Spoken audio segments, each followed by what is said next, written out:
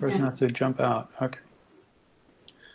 All right. Welcome, everyone, to today's Webmaster Central Office Hours Hangouts. My name is John Mueller. I'm a Webmaster Trends Analyst here at Google in Switzerland. And part of what we do are these Office Hour Hangouts, which I guess are not in the office anymore, but rather at home at the moment. But whatever. We'll improvise. I hope you're all doing well and safe wherever you are, whichever place at home. I guess pretty much everyone is at home nowadays you're at.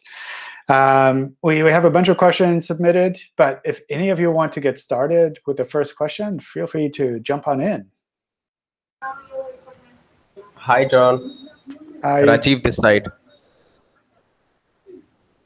So, John, I want to ask a question about the crawl depth of a website.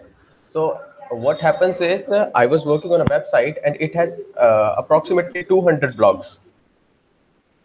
So, when I initiated the crawl on it, I used Screaming Frog. And what I found is the blogs are dig deep in the IA. That is, their most profound blog was on 8th crawl depth.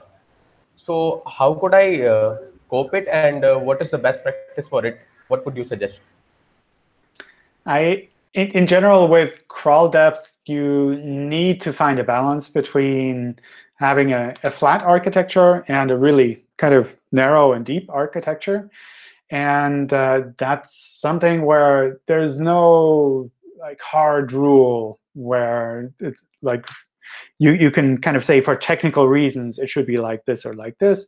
But rather, we generally try to crawl things that are closer to the homepage, because usually the homepage is the most important page. We tend to crawl things that are linked from there a little bit more frequently. And that kind of bubbles down. So depending on the website, whatever page happens to be the most important page for that website, from there is kind of where we start looking at kind of the crawling.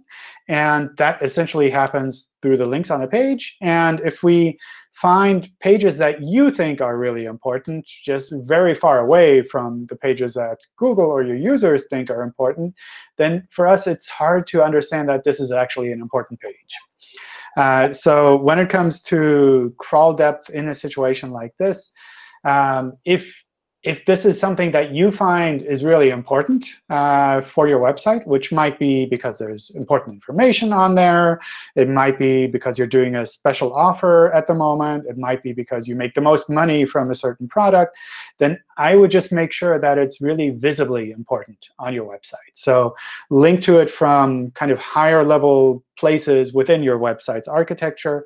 That could be from the home page, that could be from category pages, things like that. So that's something where you kind of have to use your judgment and say, well, this is an important page for me. Therefore, I want to make sure that everyone, users and search engine crawlers, understand that it's important. OK, so just to follow up, I just want to ask one thing, that what would be the better approach? Should I categorize those blogs into certain categories, or should I use breadcrumb implementation for that? Or just simply categorize into them? That's totally up to you. Sometimes it's enough to just categorize the blog posts, that you have kind of higher level category pages, which are easier to crawl and find. Sometimes you can take individual posts and just highlight them on the home page of the site and say, these are my most important posts or my most popular posts, something like that, and link to them a little bit more prominently within the website. But how you do that is up to you. And it might also be that this kind of 8th level in that particular site is also OK. It's not necessarily a sign that it's 8 is bad or anything like that. John, I have a follow-up on that. Sure. You said, I think, me trying to interpret your tweets. Basically, you said something about the way to visibly see, according to Google, if Google thinks you have a flat architecture, is if you don't have site links show up for your website. Could you clarify that a little bit, if I misunderstood? It's not so much that they don't show up, but with site links, we try to figure out what the context is of the other content on your website. And if we can really tell that a handful of pages are really associated with this one page that's shown visibly in search, then we might show that as a site link. Whereas if everything is really flat, if it's like everything is equally important and there's no hierarchy at all, then it's really hard for us to say these pages belong together with that other page that we're showing in the search results. So not seeing site links is kind of hard to say that that's just because of the flat architecture. We don't show site links for lots of pages. But showing irrelevant site links, that's a really clear sign that we don't understand the architecture of your website. And your hierarchy is kind of maybe too flat for us to understand which pages belong together. Cool. Thank you. Cool. OK. Any other questions before we get started? John, with movie schema, is that intended for movie theaters, or, well, is it, I should say, is it appropriate for like a site that just has information about a movie, does a review, has information on the actors and directors and that type of thing? Is movie schema appropriate for that? I think so. Okay. So I'm just like peeking at the documentation, and it feels like that's kind of one of the big use cases. Like you write about movies, you review the movies, those kind of things. Okay, great. Thank you. Yeah. All right. Anything else before I jump into the submitted questions? I got another question about a tweet you posted. OK, go for it. About manual actions. You basically said it could happen where you don't include sample URLs. What scenarios would you guys not include sample URLs in a manual action? I don't know offhand. I gave some assumptions. I could tell you what I think, but OK. I mean, I'd have to totally guess because I don't know. I don't know that part of the system that well, just from kind of day-to-day interaction with the teams. My guess is if it's something where it's purely site level, then probably it doesn't make sense to show individual URLs. Whereas if there's something really specific on individual pages, then we probably should show URLs. But I haven't looked into that in a while. OK, thank you. But if they never add anything to the email and you reply back, they sent you an email saying like I had one recently where they would reply back and then kind of show what the issue was. So yeah, we try to do that. Yeah. Yeah. So that tells me, OK, there was a human interaction there. It wasn't. I mean, it's good to see that nowadays. We're not all robots. Yeah. Exactly. Yeah. Yeah. Like we try to do that when we can tell that there's a good faith effort by the site owner that they're trying to fix something, and maybe they just need a little bit more information. Then we try to do that. I assume just for time reasons, it's not possible to do that with every manual action and reconsideration request that comes in. Exactly. All right, let me run through some of the submitted questions. And you're welcome to jump in between if you have any related questions or need any more clarifications. OK. For a multilingual website, if we have different language versions with one domain under different directories, so /en, /fr, etc., if we have hreflang set up in place, does it matter if the domain is a ccTLD like .de? Would it be better to move the website to a gTLD like .com? For just purely multilingual content, if it's different language versions, it doesn't matter if there is a ccTLD or a gTLD. On the other hand, if you have content that is specific to individual countries, so for geo-targeting, then that would be something where hosting it on a ccTLD makes it a lot harder because you can't specify the geo-targeting for other countries. So using a gTLD, a generic top-level domain like .com, would be a lot better there. But like I said, if it's purely just different language content, if it's not specific to individual countries, host it wherever you want. Is it true that Google uses font size to detect headers? For example, if my H2 is 35 pixels and my H1 is 25 pixels, then Google is going to say, well, the bigger phrase is more important, and use the H2. Or second, do you use this technology only when there's no H1 to 6 tags on a page, like if there are divs and spans? I think we do a combination of all of these things. So on the one hand, we do try to understand the headings on a page. And headings are ideally flagged with kind of the H1, H2, H3 tags, where you can semantically tell us what the heading of individual pieces of content on a page is. And that's really useful for us. On the other hand, we also render the pages, so we can see which text is actually visible, which text is not as visible. We see the overall layout of the page as well, to better understand how things kind of work together there. So from that point of view, if you're trying to optimize at this level, which probably does not have a giant effect on your website, but if you're trying to optimize on this level, then I would make sure to use proper headings, and I would make sure to use to display those headings in a way that is relevant for the user as well. So that's kind of the direction I would go there. If we don't have any headings on a page at all, then obviously we have to guess. And sometimes we guess right, and sometimes it's pretty hard. For what it's worth, especially with headings, that's one area where we found some trouble with switching to mobile-first indexing on sites, because for whatever reason, some sites don't like to use headings as much on the mobile version of their pages. And in those cases, we do lose a little bit of information there. So that's something where, especially for images, if we don't understand which heading this image belongs to, then it can be a bit tricky for us to show it appropriately in the image search results. Also has accessibility implications. You want to make sure that people on screen readers get a structural rundown, and that doesn't work with font sizes. It doesn't matter for SEO as much, but for accessibility, it does. Yeah, that's definitely another thing to keep in mind. I always forget to explicitly call that out, but it is something where it's good to watch out for these kind of things. A web page schema natively has breadcrumb schema field built into it. A web page, not the schema, but the rendered one, possibly includes a header with a menu and a footer and a menu and so on.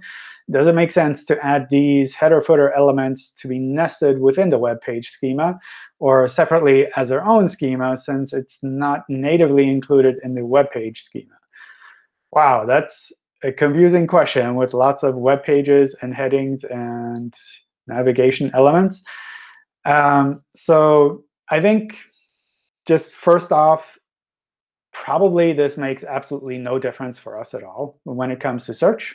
So that's something where if there's a specific use case you have in mind with regards to the schema markup on those pages, and that use case works with this kind of a setup, then obviously go for it. On the other hand, if you're mostly worried about how Google would interpret this and use it for SEO reasons, then I would spend my time somewhere else, because this kind of level of structured data nesting and integration within a page is not something that we would show in the search results. So it's very easy to spend a lot of time on something like this and to focus on lots of theoretical kind of variations of how this could or should be nested. But if it doesn't have any effect at all in search, and what you're really trying to do is achieve something for search, then probably it's better to spend your time somewhere else. With regards to how it theoretically would be done, if you care about kind of the schema.org variations, I honestly don't know. You probably need to ask someone on the schema.org side. I believe they have a Google group where you can probably ask this kind of a question. But again, for SEO reasons, I don't think that changes anything at all. When a bot is scanning a page and finds schema markup, does it validate the schema accuracy through schema.org, which means sending a bot to validate for every schema, or does it validate via Google's own database? We validate the structured data with our own systems. So I believe we regularly sync those with the schema.org setup. I don't know what the technical implementation is there with regards to syncing the kind of the schema specifications, but that's something where we sync with the schema.org setup, and we have our own set of rules as well with regards to which fields and values are required or optional, or what kind of restrictions apply to individual fields. So that's something where that essentially happens on our side in the background and is not something that is done one by one when crawling and indexing the web. So that's another reason also why using HTTP or HTTPS, when it comes to the JSON LD markup that you have there, doesn't matter so much for us, because we understand HTTP schema.org is the same as HTTPS schema.org. And it just tells us we should use our validator for structured data. It doesn't mean that we need to double check if this HTTP or HTTPS URL is the right one. So that makes it a little bit easier and allows us to crawl and index a lot faster. Does Google, which remains very strict with webmasters with regards to correct information for users, do the same with news sites in some manner? It is often noticed that many news sites nowadays publish fake news regularly and move to next paid news when the truth comes out frequently without clearly declaring the said news came out false with relevant apologies. That's a complicated sentence. Does Google downgrade their rankings based on some trust sites logic? So I'm not aware of us explicitly looking for this kind of information within web pages to see, like, is this the correct information or not?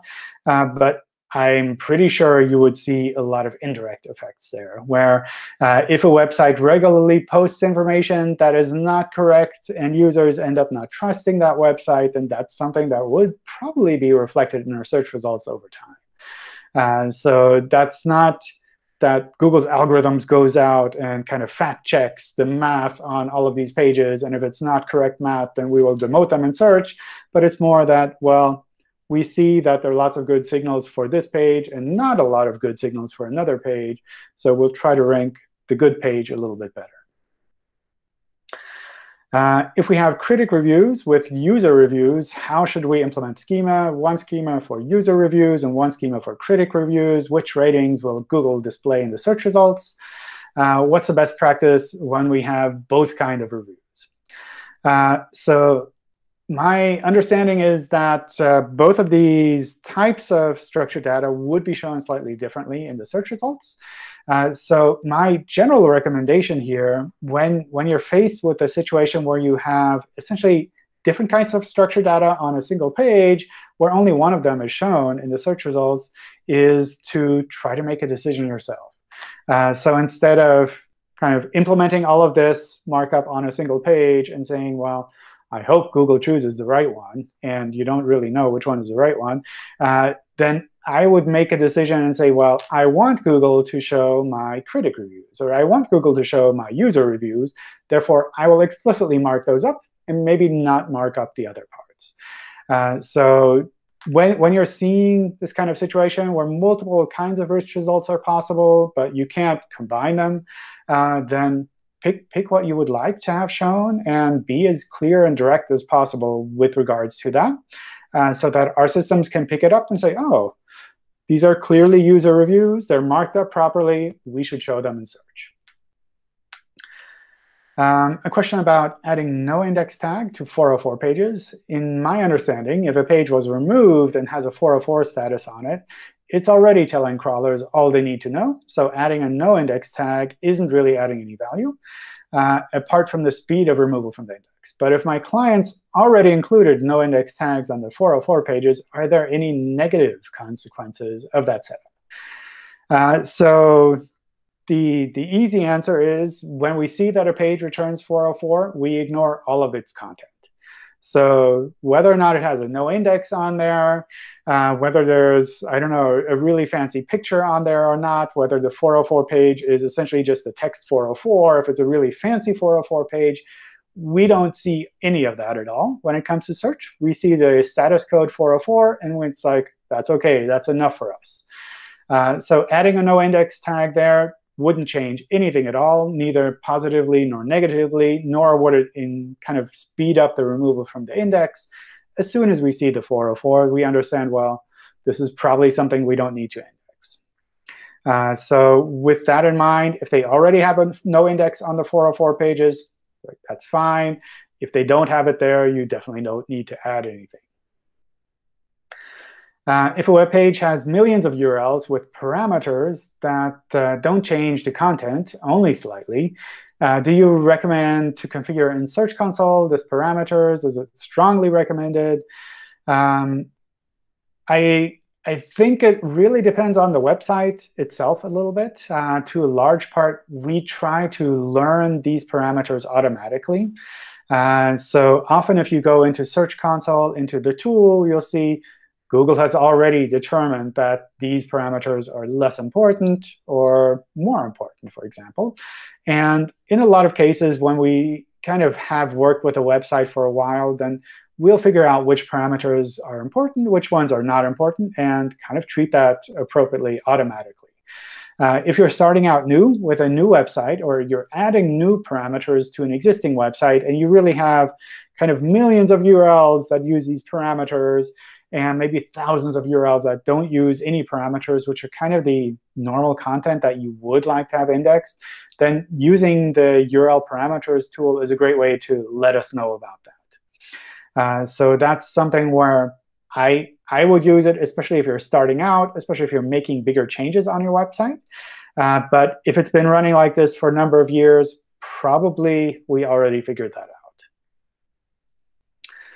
On our price comparison website, we also have shop and seller who sell products on our site related pages. On the shop pages, we have shop info and ratings and reviews. So we've implemented organization markup with reviews and ratings in February. But still, we have not gotten any impression in rich results yet for those pages in the search results. I'm seeing our competitors are displaying rich results, though. What can we improve here? Should I implement rating and reviews in separate schema? Because that's the only thing I want to see with our shop pages in search. So I hope the review stars are not the only thing that you want to see in search, but rather kind of your content should be visibly indexed anyway. That's kind of the most important part. So looking at the review markup, one of the things that has changed recently, I don't know if that was in February or sometime before, like everything is a blur. That's more than a couple of days back. One of the things that has changed there is that we only show the review markup for a limited number of objects. So that's something where maybe you're marking something up with a review that is not one of the supported types. And that might be a reason why we might not show that in the search results. The other thing to keep in mind is that, especially with review markup, the reviews should be specific to the primary object of the page. So if you have a shopping comparison site and you have one page with lots of products on it, and it's just from this one company, for example, then that wouldn't be relevant to mark that up with the review markup, because you don't really have one primary item of the page. You have lots of different items. Whereas if you have one product that you're selling, which happens to be from one manufacturer, and the reviews are all specific for that one product, then that would be a good use of the review markup on the page. So structured data should be as specific as possible to the primary object of the page, and not something general for a page.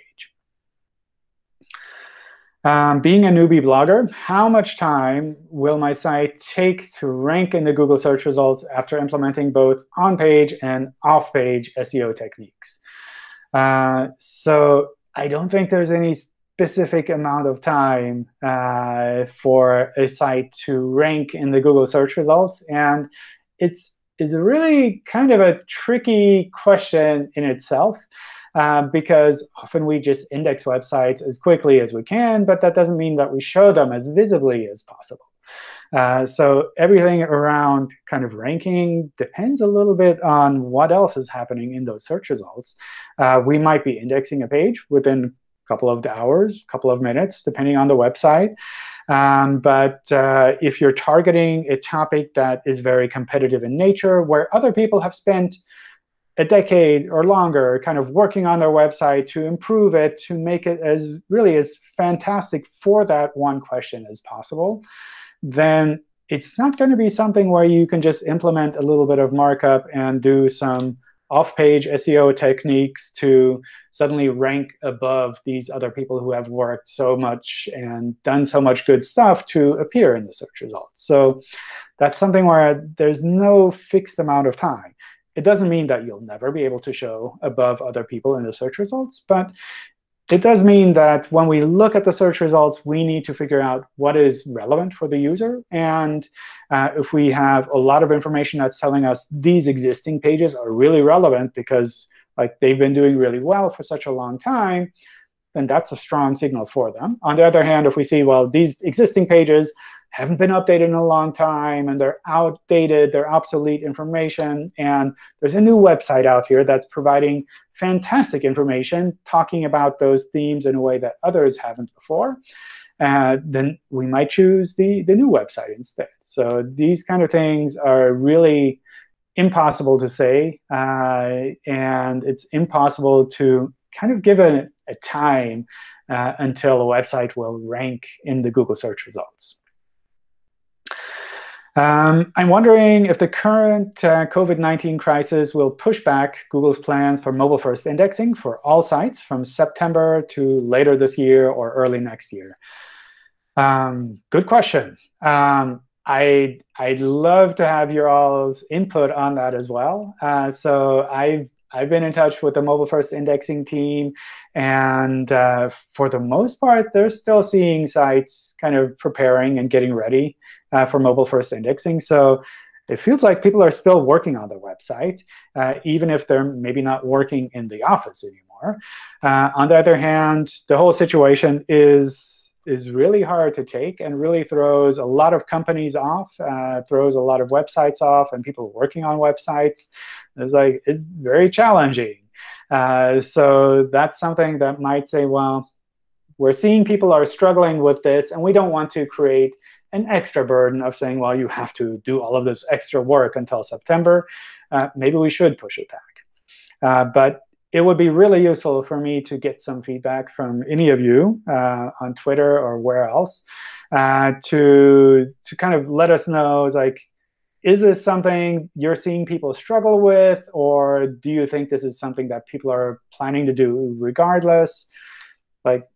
Let me know. I'm happy to pass that on to the team and to figure something else out. My guess is we will make a decision on this maybe sometime in the next month, and then either update a blog post or tweet something with the official account with regards to the actual date. I feel like Google sold me a bad domain and is doing nothing about it. I bought a domain from Google in March. A few days after having my old site without penalties redirected to a new domain is when I found out about a pure spam manual action. 2 reconsideration requests have been denied. My site has completely new content and is free of spam.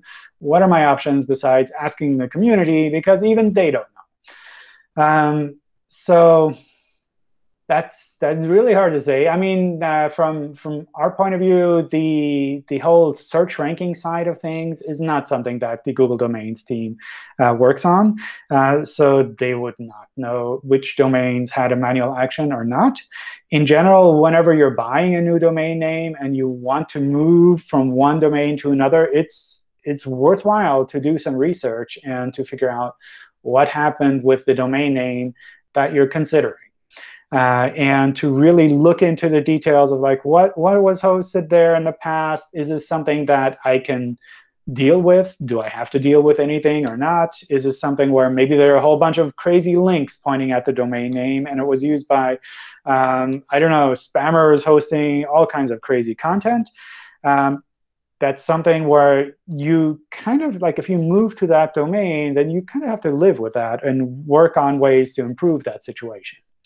So that's something where you really need to do some research ahead of time before moving a website to another domain, especially if it's something that was used in the past. With regards to this specific case, it's impossible for me to say because I don't know the websites involved. But generally speaking, a pure spam manual action is based on the content. It's not based on a domain. It's not something that would be transferred from one owner to the next owner. It's really based on the content that you host there. So if you're seeing a pure spam manual action, then that's really something where you need to think about your content really hard and think about, like, why would my content perhaps trigger this? And it's really hard to say because I don't know what the site is here. It's certainly possible that the web spam team gets one of these things wrong. And with a reconsideration request, that's a great way to get it in front of another person on the web spam team. But it feels kind of unlikely that you would have 2 reconsideration requests and the initial manual action happen if there's really nothing with regards to the actual content here that's problematic. So, I mean, it's certainly possible that you have really bad luck. If you really feel that it's one of these cases where it's like you really have fantastic content and the web spam team just doesn't realize it, then you feel free to ping me on Twitter so I can take a look and pass that on to the web spam team to double check. But it really feels kind of iffy just based on the question itself. I hope you're doing well despite all of this coronavirus crisis. The question I have is the following. We recently transferred our website, example.com, to a multilingual one. So for most language versions, we have the ordinary setup, such as example.fr, example.nl, example.es. But for the Swedish extension, our international sales director requested to keep the original domain of the acquired company. So instead of having the ordinary example.se, we have random.se. I was totally against this setup because I didn't believe Google will see this domain extension as a primary domain Swedish extension, but will treat it as a separate domain. Please clarify from Google's perspective how this is going to be seen by Google. OK, so in general, these are all separate domains. We would not infer from just the example part in the beginning that these domains belong somehow together. Essentially, these are completely separate websites from our point of view. However, for most kind of multilingual setups or international setups, you would use something like the hreflang annotations between maybe the home page, maybe between other pages on the website. And for hreflang, it doesn't matter which domains you use. So if you have example.fr and random.se, you can have the hreflang annotation between those two.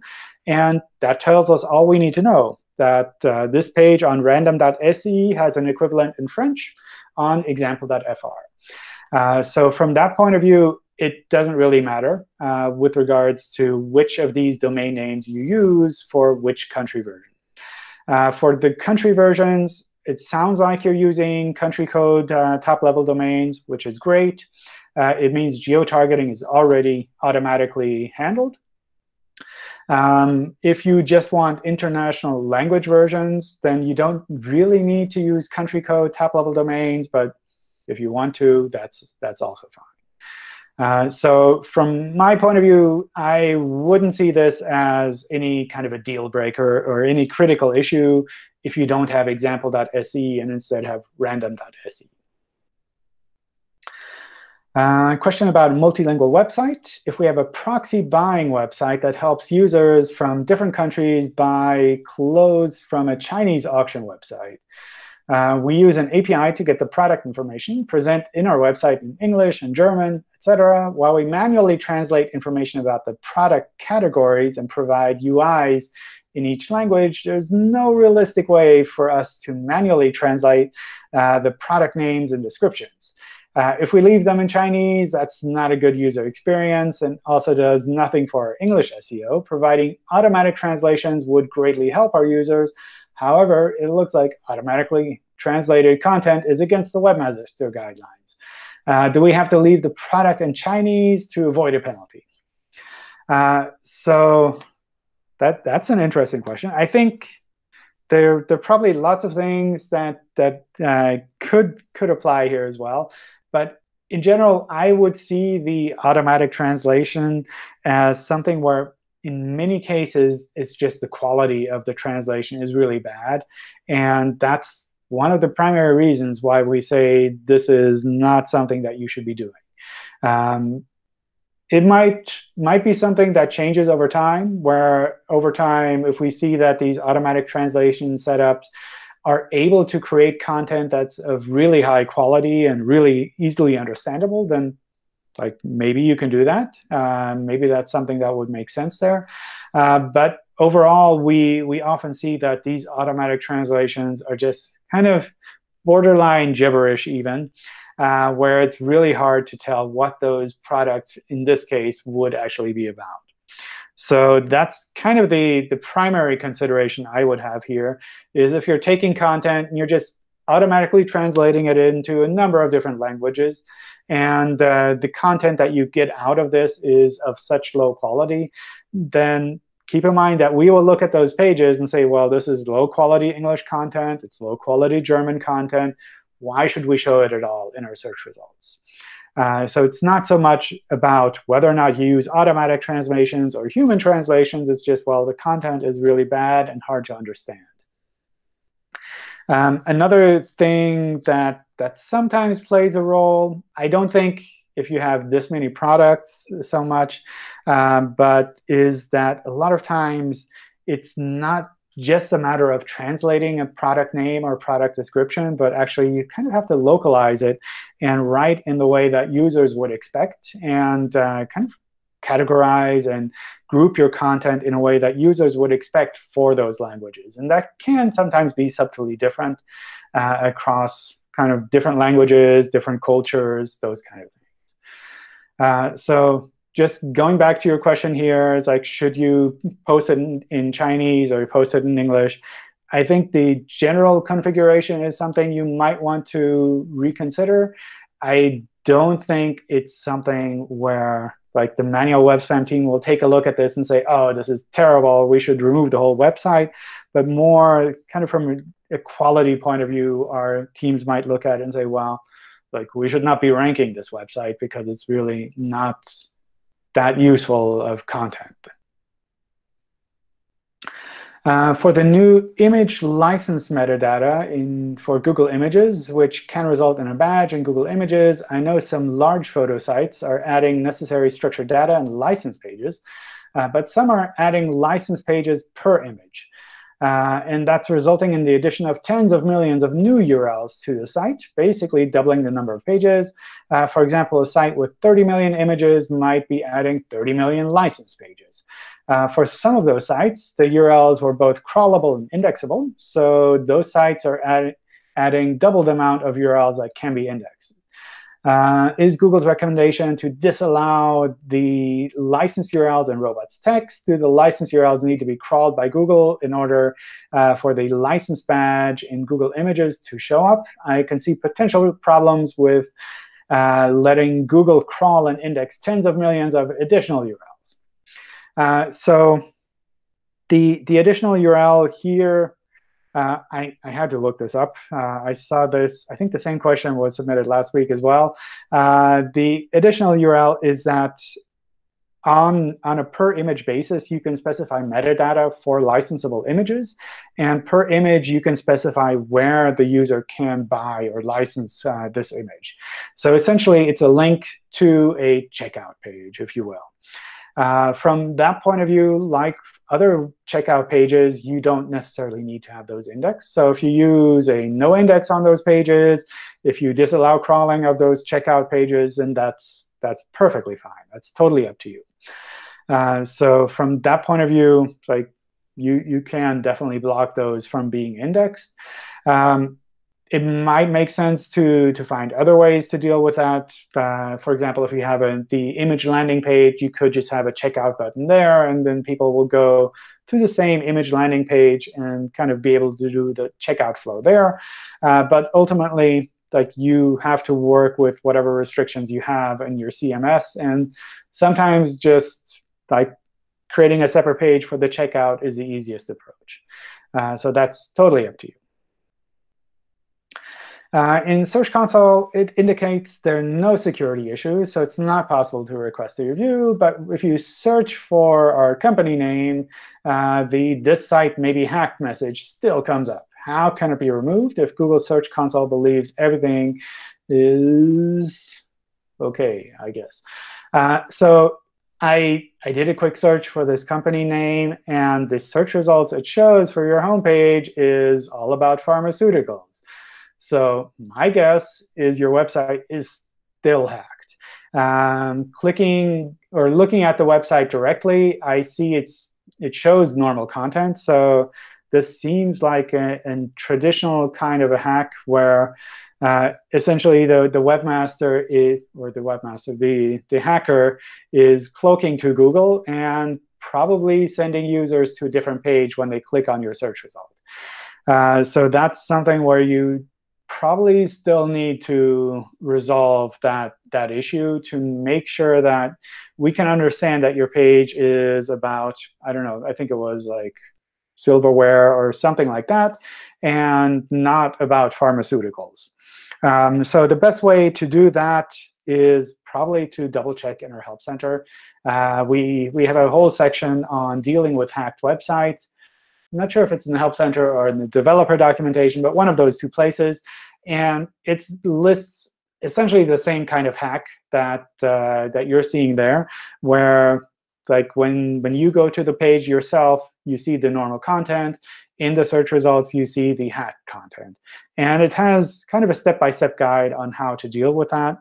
What you can do once you've resolved that issue, and if you still don't see any kind of the security issues being flagged in Search Console, you can just use the Inspect URL tool and resubmit the home page for crawling and re-indexing, and we'll pick that up usually within an hour or so. So that's kind of the direction I would head there.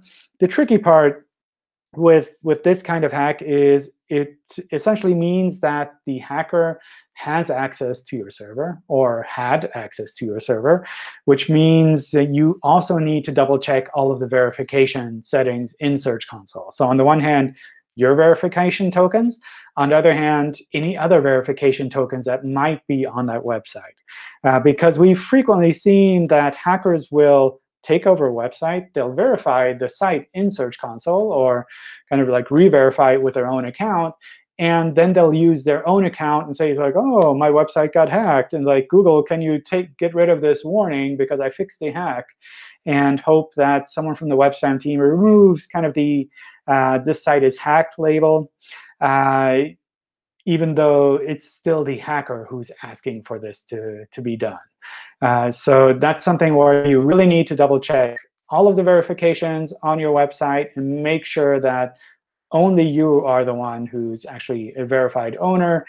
And then, of course, by following the guidelines or the guide in the Help Center, make sure that your server is locked down appropriately so that the existing hacker or any other hacker won't be able to get in again. So that's, I think it's sometimes a really frustrating process, but it's really important to follow through with those steps. And if you have kind of any difficulties along the way with that process, I would strongly recommend getting help from someone who has a little bit more experience in this, because they'll be able to see kind of those places where hackers traditionally hide their code and help you to really clean things out completely and to get it resolved as quickly as possible. Oof, OK. To add the two-step authentication. Two-step Good. authentication. Yeah, I think that always makes sense for your accounts. But if someone is hacking your server, then the authentication on your own account is kind of, yeah, not that useful. But it is something where it's, I don't know, the first time you get your site hacked like that, it's so frustrating. And is really hard to understand what you should be doing. So it's definitely worthwhile getting help. Maybe go to the Webmaster Help Forum if you're really unsure about things. There are people that are active in the Webmaster Help Forum who have seen a ton of hacks and who can help you to find some things. But probably, if this is a company website, you probably want someone that you can interact with one-to-one and just get it resolved as quickly as possible and understand exactly what happened so that you can make sure to avoid that in the future. All right, let's see if anything else popped in. Otherwise, yeah, I think, oops, someone was waiting for the link. Let me just copy that. That was 30 minutes ago. Oops, sorry. Yeah. Hey, John, I have a quick question. Sure, go for it. Is the special announcement COVID schema live yet? I don't know if it's live yet. I think it's, as far as I know, it's still kind of in the rollout phase. I don't think it's live in general yet. Okay, thank you. John, I have 2 questions. I haven't been here in almost half a year. I don't know how long it's been, but somewhere around there. Quick question. The hashtag symbol, adding it before the actual, like in the title tag, does that affect the homepage? That means the actual title, like if adding a hashtag, prior to the first word, does that affect the main keyword for the actual homepage? So for instance, if I'm selling toys and I have the hashtag and then, pipe and then the actual word and then so on and so on, like, because I'm still having issues with that because I'm having kind of an argument with someone on that. I believe. I honestly don't know. So my feeling is we would probably understand to ignore the hashtag symbol and just focus on the word, which is probably what you're trying to do. But I don't know if we would use that combination of symbol plus word as something unique. So you ignore it? My guess is we would just ignore the hashtag symbol and focus on the word itself. Okay. But that's something that you can probably test by including some random word with a hashtag and seeing if you can search for it with just the random word without the hashtag symbol. It's hard when someone believes that the hashtag, you know how it is. Yeah, I mean, it's not going to make your site rank for that keyword anyway automatically. So just using like hashtag toys or, I don't know, like hashtag cheap credit cards in a title, I don't see that making any difference. It just looks kind of weird in the search results. Okay, and then also you said something a while back on Twitter, and I know a lot of people quote that also here on the Hangout, but you said that guest posts, placing a link back to your site from a guest post is unnatural, but what if a person does that on a massive basis? Like, do you just ignore that? Because I think Gary said in this other tweet. Usually we would just ignore that. So that's the kind of thing where if we can tell that this is clearly an unnatural link, we would essentially just try to ignore that. So what if the guy has like 40, 50,000, like you would just ignore that? Yeah, it sounds like they've been busy, but it's easier to ignore a lot of links than to ignore individual ones. Because if our algorithms are kind of with that mindset of like, we don't know if we can trust this link, And if we can see that there are lots of these links out there that are essentially the same, following the same pattern, it's a lot easier for us to just say, oh, all of these are the same bucket. We should just ignore those. Okay. Thanks. Appreciate it. Sure. Can I ask a quick question? About the in Search Console international targeting and the geolocation there for country, and the hreflang you can specify regions. Do they do basically the same job? Are they analogous to each other, or are they a little bit different in scope? Geo-targeting and hreflang are essentially different things, but people tend to use them for related things. So hreflang essentially helps us to swap out the URL if we rank one of the URLs of that set. And geo-targeting helps us to understand that this is probably a local page. So if someone is looking for something local, we would try to show that. So it's like the end result can look kind of similar, but they're technically different things. I think it's pretty confusing to have kind of this slight overlap there. I'd love to have some easier setup for all of the international things, but all of the proposals I've put together ended up being much more complicated than what we have now. So it's like, I don't know. If someone has a really good idea for how to let search engines know about international versions of a website, that would be fantastic. But it's been challenging. Can you imagine? Thank you. Sure. All right. More questions from any of you? Hi, Mr. Mahler. Hi. This is me, Vahan, from Search Engine Journal. I'm kind of chasing you with the discover question of large images. On last call, you said you will look into the issue why on non-AMP pages pull small images. Would like to kindly check if you did get a chance to look. We've been looking into that, and there's some work being done on from the team to make, I think, the information a little bit clearer and to be a little bit more consistent internally with how we deal with those kind of issues. So I don't have a complete update for you yet, but people are working on it. So hopefully we'll have something soon. Thank you. Sure.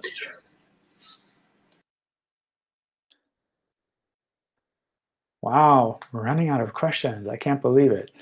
Let me see. There's one in the chat. We have separate pages for shop where there are only two things in that page. One is the shop info, and two, ratings and reviews. And our users usually come for the ratings and reviews. So I want to display the ratings in the search results prominently. Yeah, so I think if on the product pages you have reviews and ratings, then that's a great use of the structured data for those individual reviews and ratings. I would just make sure that you're following all of the guidelines there, because lots of people like to use the review structured data. And that's something where our systems and our engineers are kind of more and more picky with regards to what we actually show in the search results. So make sure you're following the guidelines as completely as possible so that it's clear that what you're providing on your page is actually what makes sense to show in the search results. Does the date in front of a meta description affect the ranking if the blog post is from previous years? No, not necessarily. A lot of times when we recognize a date on a page, we can show it in the search results directly. And that's not because it's in the meta description, but we show it next to the snippet, which is usually what we take from the meta description, and we display there. But that's not necessarily a ranking factor, because it's not always clear what a user is looking for. Are they looking for kind of the newest information on this topic, or are they looking for research information on this topic, which might be a little bit older? So just because there's a date being shown there, that doesn't necessarily mean that that's kind of a positive or negative ranking factor in any way. Are you seeing any potential shift impact of COVID-19 on the proportion of mobile, tablet, desktop searches? I have not seen anything there. I don't know if we'd have any data on kind of those changes at the moment. I've no idea. It seems like an interesting question. If you have a website that gets a lot of impressions, you can probably double check that yourself in Search Console and see if there are any changes there. It'd be interesting to look at across a number of different websites, but I don't know if that would be something that we would publish, or if it's easier for you to kind of work together with a bunch of other publishers and combine that data and look at it from your side.